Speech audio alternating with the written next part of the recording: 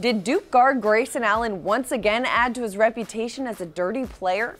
Well, on Tuesday night against Florida State with the Blue Devils down 14 points late in the game, Allen appeared to have shoved Florida State assistant Dennis Gates with two hands as he was chasing a loose ball out of bounds.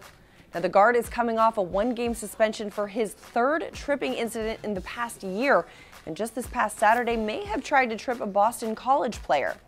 Now, Gates since tweeted a defense of Allen saying, quote, "All I view it to be is a great hustle play. Nothing more, nothing less. Watch the lower body collision, not upper. I know what a dirty play is, and I was not the victim of one." Allen ended up leaving the game minutes later with a head injury and did not return as Duke went on to lose to the Seminoles 88-72.